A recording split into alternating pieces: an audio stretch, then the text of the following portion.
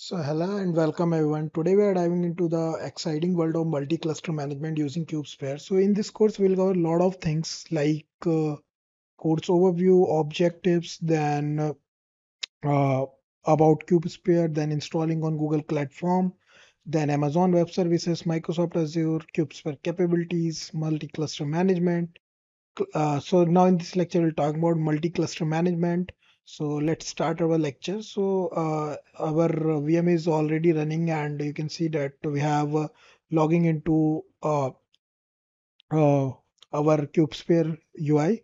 Okay, so in this lecture, basically we're talking about multi-cluster management. So as the organization increasingly adopt Kubernetes for their application, managing multiple clusters effectively become essential. KubeSphere offers a centralized platform that enhances offers basically operational efficiency, scalability, and governance across various environments.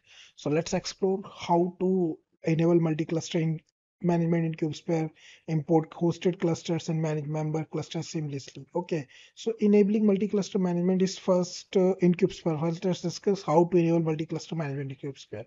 So accessing KubeSphere. So we have already accessing KubeSphere via IP. Okay, we have installed KubeSphere on our multi-cloud VMs like AWS, Azure, and GCP. So right now I'm deploy my uh, I am deploy KubeSphere on Google Cloud Platform. Okay, so you can choose according to your choice, like whichever suits you, like AWS, GCP, Azure. We have all the three options. So accessing KubeSphere, we have already accessing KubeSphere, and then activating to the future, navigate to the multi-cluster management settings. Here you'll find an option enabled multi-cluster. Once activated, this feature allows you to control, monitor, and govern multiple Kubernetes cluster from a single console. User interface. The user interface is designed to give a holistic view of your all of your cluster. You can switch between clusters easily and manage them without needing to log into each one individually. This streamlined process significantly boosts operational efficiency.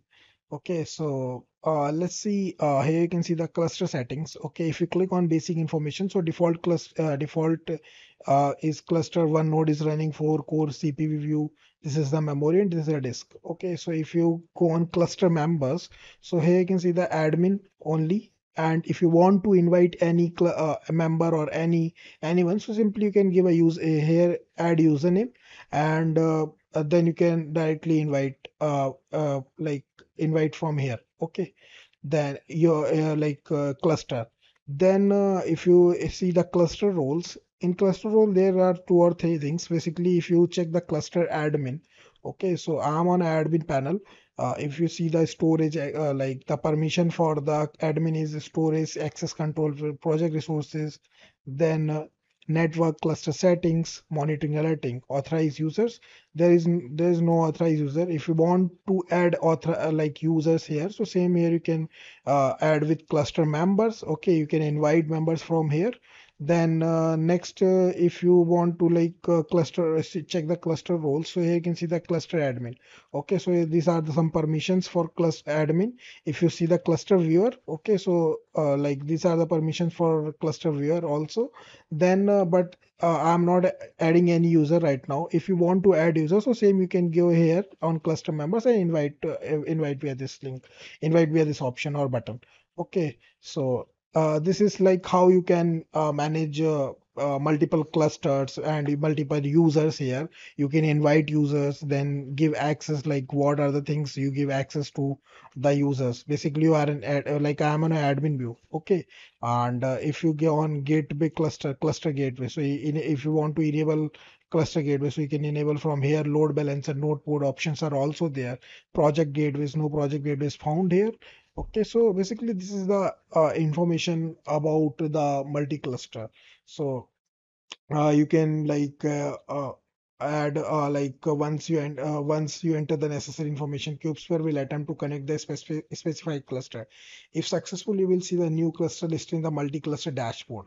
Okay, if you check the basic information, and here you can see the default cluster, and here you can see the default cluster are there because one cluster is running right now. Okay, by importing KubeSphere will attempt to once you enter the necessary information, KubeSphere will attempt to connect the specified cluster. If successful, you will see the new cluster here. Okay, and in your multi-cluster dashboard. This allows you to monitor and manage it alongside your other clusters also. So removing a member cluster. Now let's discuss how to remove a member cluster from a multi-cluster management. So basically, once the cluster is removed, all the related resources will clean up from the KubeSphere interface. However, we show to verify that any resource in the cluster have been backed or migrated necessary. So KubeSphere will usually prompt you for confirmation to ensure you want to proceed. This is a critical step, prevent accidental removals. So that's all about this lecture. Like KubeSphere multi-cluster management capabilities allow organization to efficiently manage multiple Kubernetes cluster from a single platform. So thank you for attention. I hope this lecture has provided you valuable insight into managing multiple cluster with KubeSphere. If you have any doubt, feel free to ask on Udemy. And that's all about this lecture.